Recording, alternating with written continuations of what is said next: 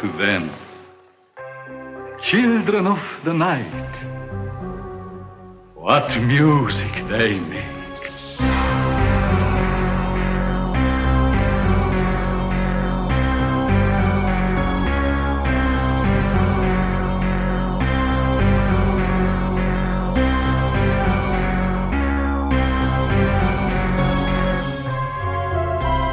Welcome back to Scored to Death, the podcast, the official podcast to the book Scored to Death, Conversations with Some of Horror's Greatest Composers. My name is J. Blake Fischera, and the goal of both the book and this podcast is to explore the craft of film scoring and celebrate the amazing composers that do it. This is part 2 of an in-depth interview with composer Wojciech Golczewski. In part 1, we spoke at length about his musical origins in Europe's demo scene, his work on the film's late phases and We Are Still Here, his method of finding film scoring work early in his career, and much, much more. Okay, let's get started. Before we move on to a couple of your more recent films, I'd really like to talk about an earlier film, Dark Souls.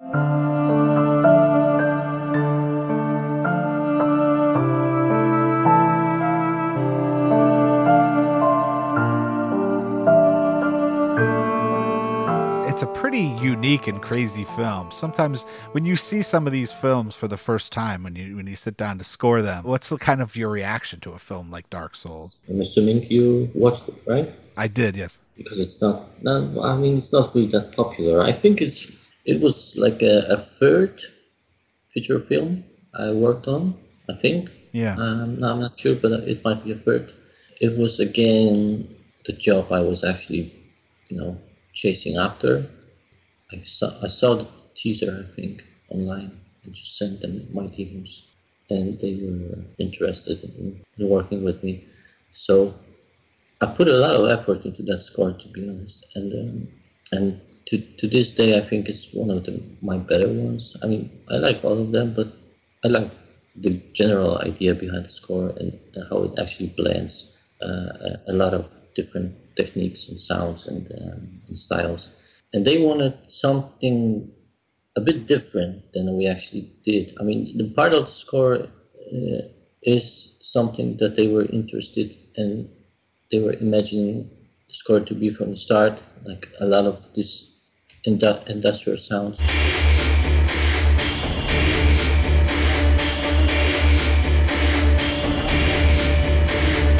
Industrial cues are something that they were really, really happy about. All of this more symphonic or piano stuff and this classical approach. This is something I actually had to talk them into doing this. Because they weren't really interested in classical score in the beginning. And I wanted to just do a mix because I felt that they wanted to focus more on the horror side of film. They didn't want to really bring up the emotional drama in that film. And when I saw that film, when I watched it for the first time, I was just like, well, there's a lot of emotions that I think should be just like, they wanted it to be straight horror film, and I felt like they actually created something different. Yeah. It's just like a bit of a drama with a horror and a story of a father, which was, in general, I think this film I really like this film. Many people don't, and they are just trashing it. I can't really understand why, but I like it a lot too. Yeah, it was a different kind of film. Yeah, and it's actually one of my favorite scores of yours as well.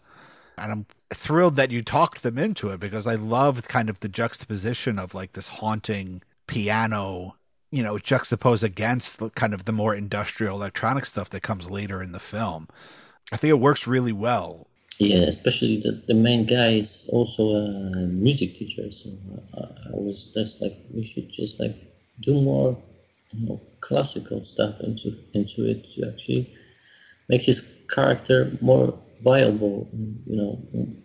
Bring some more depth into his character, not just like a father chasing some different people that hurt his daughter, and that's it. And also, I wanted to focus on the daughter itself, which is, you know, a zombie, but it's just like a completely different approach to a zombie. And I thought that this film was actually pretty fresh at the time. Yeah, it had some fresh ideas. Later, I remember a few years later, a couple of years ago, and I can't remember really the title of the film, and I didn't see the film, but when I seen the poster and what the film is all about, I instantly thought, oh, someone watched Dark Souls, but it was Arnold Schwarzenegger playing a father of a zombie girl. I think it was called Maggie, maybe. Yeah, Maggie. Yeah, I think it was called Maggie. And I didn't see that film, but it was just like when advertised as something pretty similar to Dark Souls, to be honest. And I don't know if the actual film is like that, but I was just like, wow. So the heavier industrial electronic sound, that was what they were going for, and you brought a more of a classical piano sound to it. Yeah, they didn't really. They let me do that, let me try that, but they weren't really searching for it in the beginning. But after they hear it, they actually start loving it, and we just went like 50-50 in the end. There's a lot of themes and piano cues in the film, and it works great. I think it's really cool little score. I agree. Like I said, it's one of my favorite of your scores. And for listeners that haven't seen Dark Souls, it's a Norwegian horror film, and the score is beautiful and awesome, and it's totally a film worth checking out if you haven't seen it. It's a bit weird, to be honest. I'm not sure if I understand everything 100%, but yeah, I like films where you are actually, you don't have to know everything at the end. Yeah, it's definitely out there, yeah. But it's very unique and a very, like you were kind of insinuating, it's a very interesting kind of take on the zombie thing. Yeah, exactly. And I'm really happy and proud to be a part of the film, to be honest. Even if someone said it is a crap. To be honest, I mean, nowadays people are just like, there are certain films out there which I absolutely love. I see they are getting trashed to the ground. And I'm guessing that just because majority of the people is just like expecting a certain type of films nowadays, and everything that's just not in this basket of the films is just instantly getting trashed.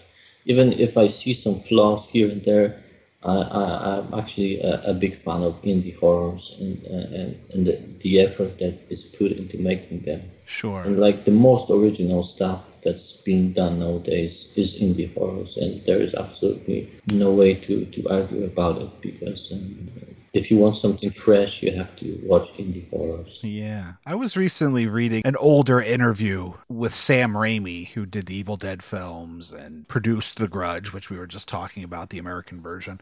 But he was talking about how when he set out to make Evil Dead, because he wasn't necessarily that big of a horror fan, and horror films weren't really something that he was that interested in making at first. But when they decided to make a horror film for their first film, Evil Dead, and he started to really study horror and how suspense worked, he started to see that there really is like a specific skill to it, and the tension that builds up, and then whether you have a scare or you let it fade slowly. And he kind of compared it, the way of making a horror film and specifically working with suspense, he compared it to composing music compared to other films. It's much more based on timing and that kind of stuff. Do you think that he might be right about that? Yeah, I think that's, I totally agree, to be honest.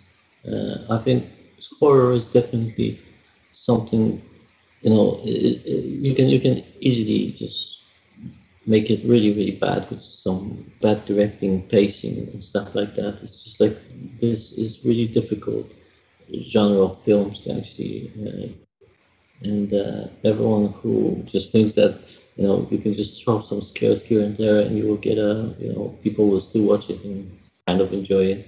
I guess you're really, really wrong, because to make a good horror films that works on different levels as well is just like the most challenging thing in the film industry. I think it's one of the most difficult genres of filmmaking for sure, and especially in terms of actual scaring people, because nowadays I actually enjoy the films where it's just like more of a psychological scare than actual scaring with the blood and puppets and all this stuff. I love films like Babadook, which I really, really enjoyed, and it's just like a really scary film. I mean, it's not really that scary because you're not like scared to death.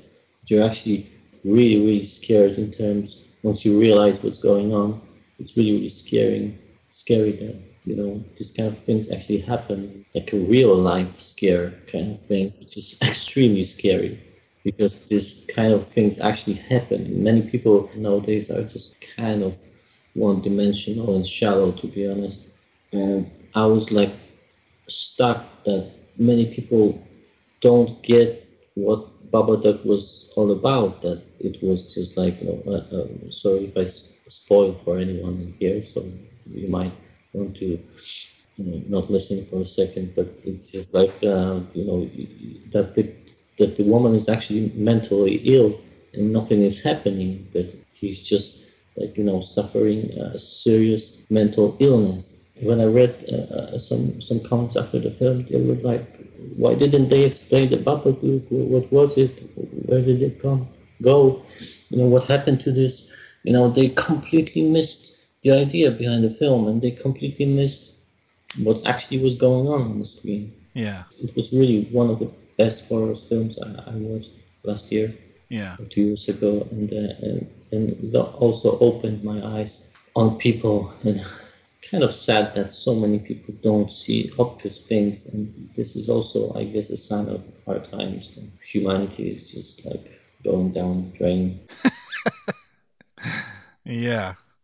But before we get into the final stretch, there's a couple more films I'd like to talk about. How did you come to work on Beyond the Gates?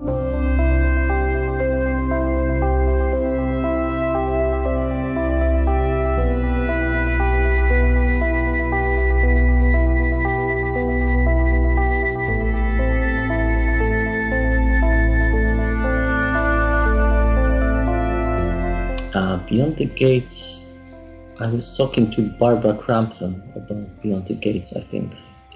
She mentioned to me that film, or I was seeing some info about it, and I saw that it was... And Barbara Crampton's in We Are Still Here as well. Yeah. So I knew Barbara from We Are Still Here, and she was producing that film and also starred in. So I was watching to score something with that retro film, because I was just like starting to write some electronic stuff on my own, my first albums, and I was just like, maybe I should just try to score a film in that way as well. Yeah. And when I saw that they are filming Beyond the Gates, I think on Facebook someone just posted it that they finished shooting, and there was first concept behind the film, and that it was like a VHS and retro kind of thing. I was just like, wow, that sounds like really, really fun. Maybe I should just ask Barbara if they have anyone to actually score it. So I did, and they didn't really hire anyone back in the time. They were still in production. So I said to Barbara that if they ever find my person suitable for this, they can just always contact me, and we can discuss it. And so they did. Yeah. That's how I actually got the job. I met the director, Jackson Stewart. We talk a lot on Skype and how he sees the film and what he wants it to be. And he felt I was the right person. And we spent like 1 month on scoring it. Really fun month without any problems, pretty much. Very little fixes here and there, not really that much of difficulties in terms of some creative directions or misleads here and there. Everything was pretty smooth, and I really like that guy. He's really awesome, and now he's working on a second one, so hopefully this will be a great one too. So when you're talking to him and he's talking to you about the film and what he's looking for, with a film that's kind of so based on nostalgia for a certain period, does he use references to films? Because, like you said, you didn't really start watching a lot of the horror films from that period until recently. Yeah, he was actually mentioning quite some films. I had to watch it. That was the first time I actually watched The Fog. That was the first time I watched a Phantasm and films like that, because actually Jackson mentioned these films as one of his influences. So to actually know better what he's up for, I decided that of course I need to watch it. So I have a few nights with rewatching a lot of classic horror films that he grew up on and that he actually enjoyed it. And and that's how I actually know these films. Do you find that they're, when you go back and you're revisiting or visiting for the first time these films that you hadn't seen before, because a filmmaker, uses them as reference when he's talking to you about them, do you worry that hearing the scores for The Fog and Phantasm, which are kind of iconic horror scores, are you worried that they might kind of taint your own creativity? Yeah, I do. I'm very worried about that every single time. And that's why, for example, I always try to see the cut they are sending me of a particular film, the cut that has temp music in it, right? Yeah. I always try to see it no more than once. Yeah, with the temp track. Yeah, with the temp tracks, and instantly delete it after I do, because I'm really scared that I will be influenced, that I could just borrow some ideas without even noticing that. Sure. Because I'm a firm believer that every single song is already written. You can't really write anything new at this point. If there will be a machine or a person that would have a knowledge of every single song, cue, track written ever, you will be accused of plagiarism by a numerous other people. If there will be a machine that would just have this all that data inside, and it would be able to just really fast browse through everything that was already written, and you would just put one of your tracks into that machine, and there will be 30 seconds of searching, and then there will be 30 other tracks pop up that sounds exactly the same. Unfortunately, we're probably not too far away from that. Yeah, that's the truth. You can't really. The difference is that the people are not really, that smart yet, and they don't have such a machine yet. Yeah. And but every single piece of music is already written numerous of times. Every single harmony, every single theme is already there in multiple songs, tracks, and stuff like that. So you will always have the danger of being accused of plagiarism. And to be honest, this is one of my, if not my main scare in terms of writing music, that someone will just come and say, this sounds exactly the same like this, or you rip off something, or this is straight up blatant plagiarism here and there. Yeah. And so yeah, I'm really scared about that. Well, you figure, it's math, really. There are only so many notes. Yeah, exactly. Just like you said. And I always assume music is a math. It's just pretty much like a math. You just can't do numerous combination over and over again without being repetitive. Yeah. You can't do that. And so of course there are certain plagiarism that just so obvious and just so forced that that someone was just doing that in purpose. But I'm just really scared that I will do something one day that it's very easy to be labeled if you're gonna be labeled as someone who just do plagiarism. Yeah. And just copy other people. It's really hard to recover from that. So yeah. I'm really scared of that. So that's why I try to minimize. And I'm not listening to a lot of music. I'm actually working. the one I'm writing, for example, I'm not really listening a lot of similar music because I don't want to be influenced. Every single music you heard in your life at some point is just sticking with you for the rest of your life, and you may actually not really notice. There was a cue I once written that I absolutely loved, and I thought, oh my god, it's just like so good. But it was something like disturbing and familiar about it, and I couldn't really find what was it. And I put that cue away for like a couple of months, and I kept searching in my head what was the problem with it. And finally I discovered it was really, really similar to the main theme of Untouchables.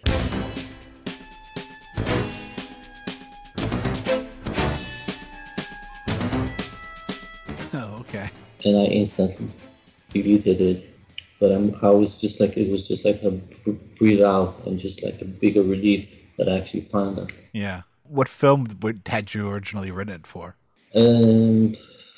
I can't remember, to be honest, but it was like 2 or 3 years ago, so maybe late phases. I can't remember, but I wasn't like, there was 1% I wasn't sure, and even I just like, I wanted to use it so bad because I really liked it, and even when I actually find out what it was a lot smaller similarity than I would actually think. Yeah, it would be, but it was just enough, and I knew in my head it was just enough for me to know that, you know, these 3 notes one by one are the same, even if there's like different tempo and different stuff, and 99.9% of the people won't really notice anything similar at all in this. Yeah, but there's like this, like 1 or 2 guys that may actually notice before, because if I noticed it,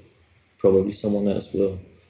So I just like deleted it, and problem solved. And that's a risky thing, I guess. You have to live with. Yeah. In doing the book, I interviewed 14 composers, and now for the podcast, I've interviewed several more, and I found that for the most part, there's like 2 ways of working. There are certain composers that when they watch the film for the first time, or even in talking to the director or reading the script, they automatically start to hear music in their head, and then it becomes almost their job to like dictate it, you know, either to paper or to a recording.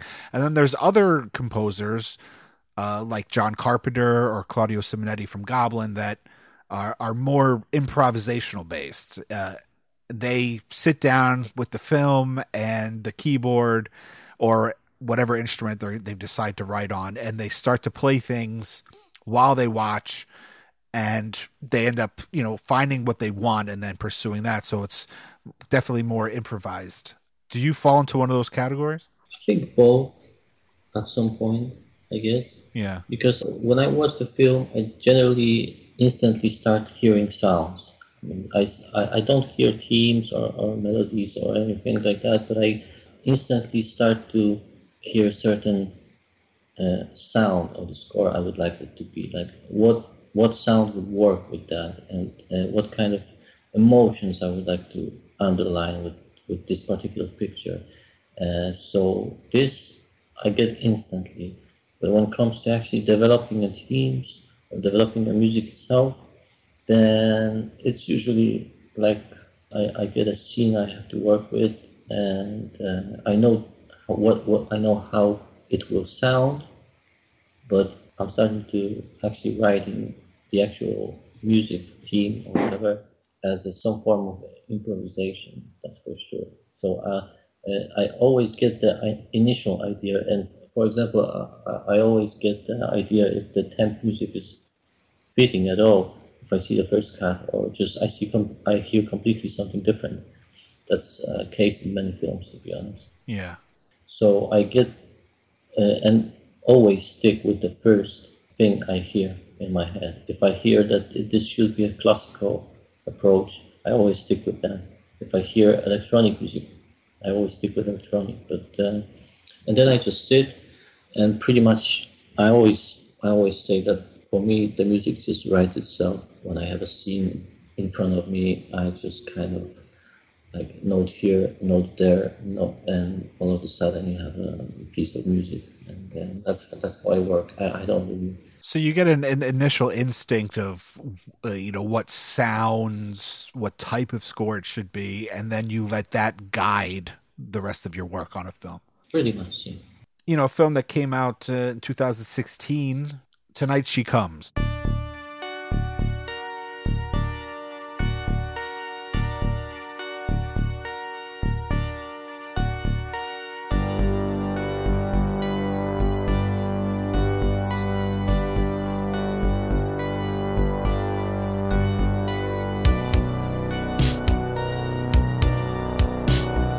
I think we talked about it a little bit earlier, and you said that you got a lot of freedom from Matt Stewart's. How did you come to Tonight She Comes? Tonight She Comes, that was actually Matt Stewart's who dropped me an email if I would be interested in scoring a film. He loved We Are Still Here, and he dropped me an email saying that he's just like finishing this little indie horror, and if I would be interested in working with it and seeing it at first, and if I like what I see, if I would be interested in writing some music for it. He wanted it to be a kind of retro thing, so he thought that I would be the right guy for it. And I watched the film, I really liked it, but it has some flaws as well, of course. It was very, very raw footage, so he actually ended up taking a lot of my suggestions into account and just changing the film a lot. And it is a really small film. I have family and kid to feed. Yeah. So I didn't know if I can put so much time and effort into this film. And I don't know if they will have a budget for me. So I actually decided that I would do it for a special. On special terms, because I really liked the enthusiasm, and I think the film had the potential, and the outcome turned out that I was right, because the film did pretty nice on festivals and get some pretty big distribution for a film of its scale.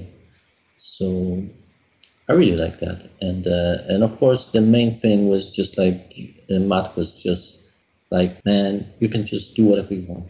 Whatever you feel is working, do it. And he was happy with that decision? Yeah, and he was really, really happy with the music. I mean, there was absolutely not one single cue that he wanted me to fix or just change something. It was 100% creative freedom. And this was probably why I did this film. Yeah. Because the budget was really, really small. But when someone is actually still paying you their really, really hard-earned money from pretty much their own pocket, sure, and give you 100% freedom, it's just like a dream come true, to be honest. And on top of that, the film is not shit, because let's just be clear that I wouldn't work on a film that I don't find a cool one. Yeah. It doesn't have to be the best film in the world, but it has to have something, and it has to have certain quality. I already rejected a lot of films that were paying a lot more money than many others that I've made, but I was just not happy with the quality of the film. And to be honest, I don't want to be associated with a film in quality that I don't find at least good. Yeah.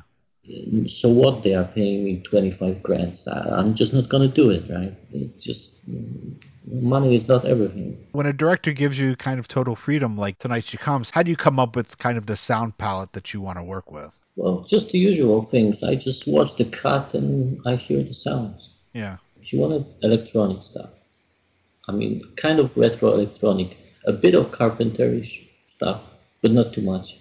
Just like pretty much everyone, I guess. Something like that, but not this. So this is pretty much the description of everyone. Yeah.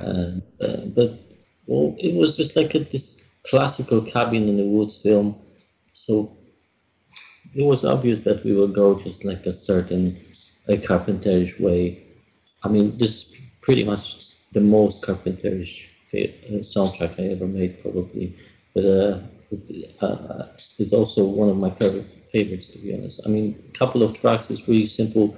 I mean, pretty close to all this Carpenter's retro synth stuff, but there's a different stuff that's not yet released that are completely different as well. So I think when people actually get to hear the full soundtrack, it will be pretty different reception. And the whole soundtrack's being released? Well, it's going to be released in the vinyl by default sooner or later, this year maybe even. So we will see. And of course, we will have a cassette release of it as well from Data Airlines. So this soundtrack is just, it feels for me just like not only a soundtrack, but just like one of my personal LPs as well. Yeah. More personal work, because it was like a dream come true, because working with a picture is always really nice. It's easier for me to write music when you have a picture. So even if I write my own stuff, which is not film related, I always create a story and develop some images in my head to actually write, because I can't really write something that's not related to like okay, I'm gonna sit now and just write one track and it's gonna be it. Whatever track it will be just a track. I need to have some images associated with that, whether it's going to be real images or a story in my head, but it just had to have something, because otherwise I would probably just sit and just do nothing, because sure, I can't really work any other way. And scoring for films, it just kind of taught me that I really have to do that. Yeah. Well, I would love to talk to you a little bit before we go about some of your albums like Reality Check and The Signal.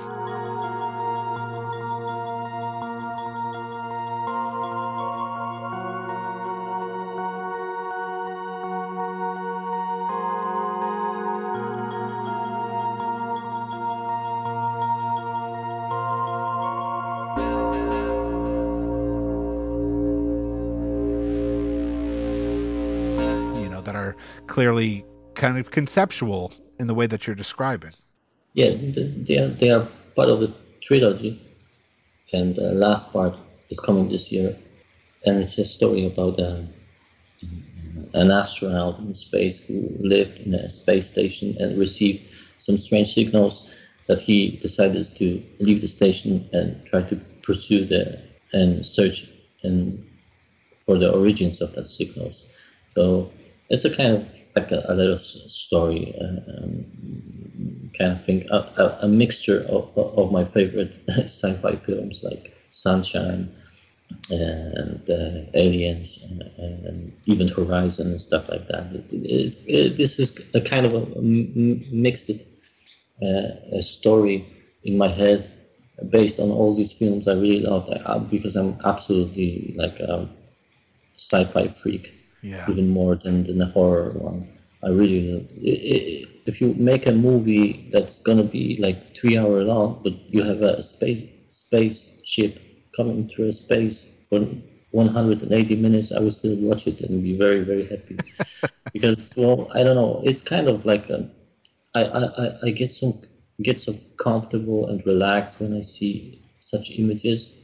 That I really loved watching that. And one of my favorite movies of all time is Solaris by Steven Soderbergh. Not the original one. Many will be surprised, but I think that the Soderbergh version is really, really cool. It's really about love and emotions, and it's really like a poetic and really beautiful in terms of the soundtrack is probably my number one soundtrack ever by Cliff Martinez.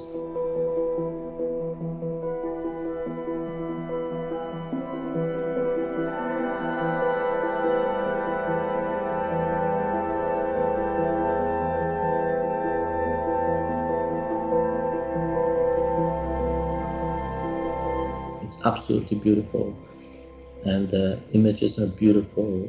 It has a suspense. It's just, I could watch this film over and over and over again. It's just so really well done, and I don't really care if it's close to the book or not. It's not really important. It's just like a beautiful film. Yeah, really, really beautiful film, and This was the idea behind reality check, and I was actually that was the storyline behind this trilogy. I've done it like in 2015, I think, in the beginning, and it just like spent over 1 year in my drawer before I actually played it to anyone, because I wasn't really thinking that anyone would be interested in this.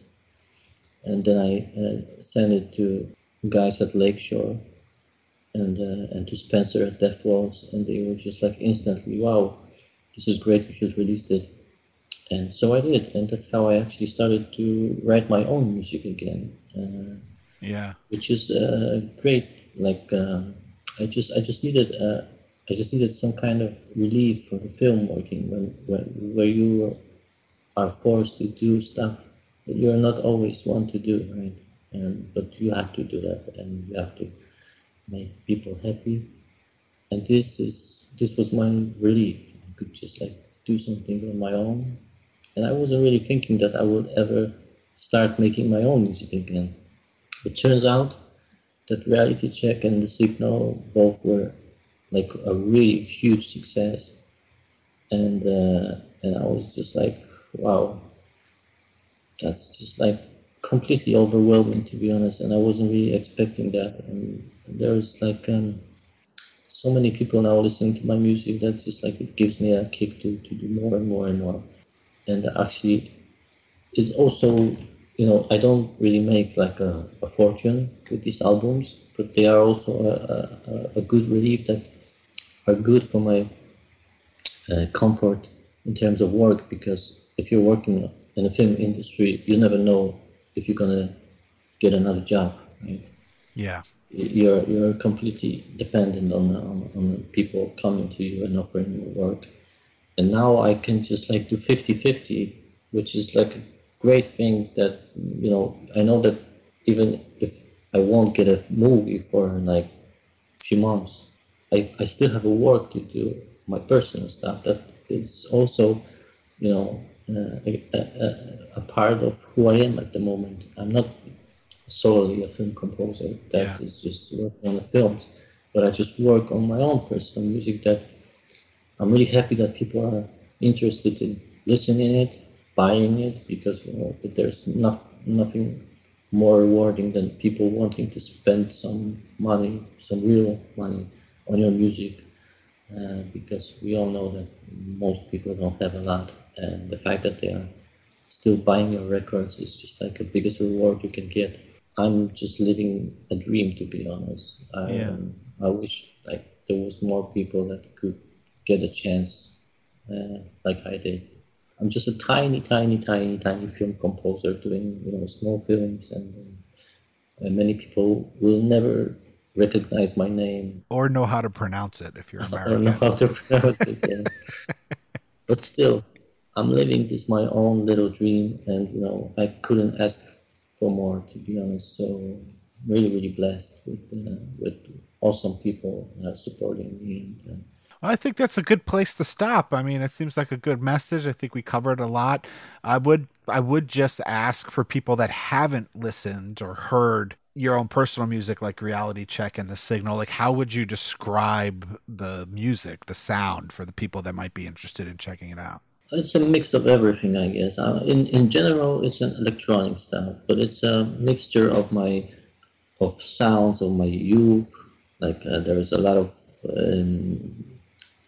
computer music, like coming from Commodore 64, SID stuff, like chip music with a lot of synth stuff. The Signal is more like a 90s electronica, Jean-Michel Jarre, Vangelis a bit. Reality Check is more like an old school, maybe more Carpenter stuff, if you want to call it that stuff. That thing is like, it's not everything is a bit different. End of Transmission is just like a pure mini Moog, old school electronic stuff, which is probably my favorite at the moment. And if you like electronic music, I think if you like electronic storytelling, Tangerine Dream and stuff like that. I think you may like it. Yeah. I think it's great. I love it. Yeah, I'm really surprised that so many people like it and love it. And still, it's not really that popular because we are not mainstream. But I couldn't ask for more, to be honest. There are thousands of people. I really appreciate it. Yeah, well, this was fantastic. You know, I had seen many of the films that you scored before I even thought about doing the podcast. So it was a lot of fun to revisit them with your music kind of in mind and hear kind of how eclectic your catalog is throughout all these movies. And then to discover these albums that we're talking about, End of Transmission and Reality Check and The Signal, and discover that kind of music. I'm way into this new phase of electronic music that's coming out with the intent of being kind of like film scores to films that don't exist. It's a lot of fun for someone that loves music and film scores the way I do and has an eclectic taste and listens to all kinds of things. I love listening to your stuff and I loved listening to Reality Check and The Signal. And when you said there's a third one on the way?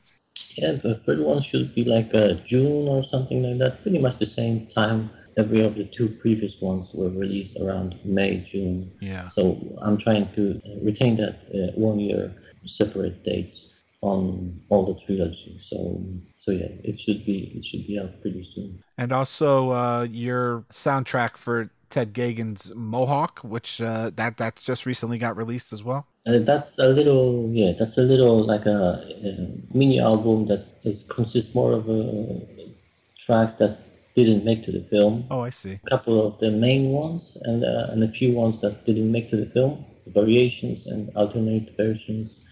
And the main soundtrack will be probably coming next year, I guess, after the... Interesting. And then Beyond the Games on the vinyl from Death Walls is coming as well in a couple of months, I guess. So. What do you make of this? It's become more than a trend now, since it's been around for so many years, but this occurrence of having all these record labels that are releasing these film scores and also kind of like these non-film score film scores. I think people are just in search of something different, I guess, and something that's just not something with a heart, to be honest. And it's pretty it's pretty funny that actually there is more heart in the electronic music now than ever because of what we have on the TV stations and on radio. Is just like a pure copy crap that's just like, everything is the same, and people are just searching for something true again. And these people are creating these imaginary soundtracks and all these retro synth albums. Of course, I'm not talking about the synthwave in general, because there's also just like pretty much all is the same, to be honest. And there's just like one group popping after another, just with the same sound. But there's a lot of unique voices that in labels like Death Walls and Lakeshore is releasing a lot of these artists as well. They have a new thing to do that started a bit with End of Transmission, that they are releasing this really cool underground artists that are doing great stuff that no one would actually hear about if it wasn't for these labels. So I'm really happy that it actually going on. Of course, we will see how long that will actually last. But I think people are just in need of something true. And these people are just bringing something new to the table. And there's a general nostalgia for this kind of music. So I'm really happy to actually see that. Many of my friends are on these labels. And I couldn't be more happier for them to actually release their stuff and getting some recognition for what they are doing, because many of them are absolutely awesome. And comparing to me, it's just like a giant to a little guy. And they are way better than I will ever be, and they are just not that lucky as I am. And it's really great to see that someone is finally discovering them and giving them a chance to do something with their music more than just getting heard by 100 people. Any other film projects on the horizon for you? I just finished another film with Travis Stevens, the producer of We Are Still Here in Mohawk, and my friend Matt Osterman, who I did Phasma Ghost from the Machine and 400 Days with. Yeah. It's a new sci-fi thriller, I guess. Sci-fi thriller, you can call it like that. Called Hoover.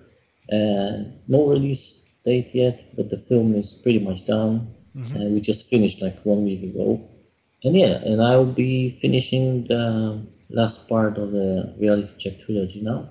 And so far, I think I don't have any big film project coming on the horizon. So I will probably just write more of my own music. Well, I appreciate you making the time. I know it was hard to get your schedule in order. I appreciate you making so much time. This was a lot of fun. I'm really thankful for the chance to be here and really happy to be able to talk to you finally. It's been a real treat. Yeah, it's a pleasure. That's it for this 2-part interview for Scored to Death, the podcast. I, of course, need to thank Wojciech Golczewski for giving so much of his time and knowledge to the show. If you've been enjoying the podcast, the book, Scored to Death, Conversations with Some of Horror's Greatest Composers, is available on Amazon, Barnes & Noble, and many other places you buy books. Or you could order a signed copy from me directly. Just contact me through scoredtodeath.com. You can also find and follow me on Twitter, Facebook, and Instagram at Scored to Death. Scored to Death, the podcast, is available on most podcast apps and distribution sites, as well as on SoundCloud and YouTube. Please consider subscribing, rating, and reviewing the show on iTunes or on whichever provider you use to listen to podcasts. Ratings and reviews will help the podcast get recommended to potential listeners and raise awareness for the show. My other podcast, Saturday Night Movie Sleepovers, can also be found on iTunes, Google Play Music, and most places you find podcasts, and on Instagram, Facebook, and Twitter at SatSleepovers. And I should note that the short clips of music used in this podcast were used strictly to put aspects of the interview into context, to audibly illustrate specific things discussed, and for educational purposes. You can find Wojciech on Twitter at W_Golczewski, and you can purchase all of his music that we discussed in this episode at wojciechgolczewski.bandcamp.com, as well as the newly released End of Transmission 2. Also, as of the posting of this episode, the release of his follow-up to the albums Reality Check and The Signal should be right around the corner, so make sure you keep an eye out for those. In this episode, Wojciech mentioned the scores for The Untouchables by Ennio Morricone, which is available in all formats from A&M Records, and Solaris by Cliff Martinez, which can be found on CD from La La Land Records and on vinyl LP from Invada.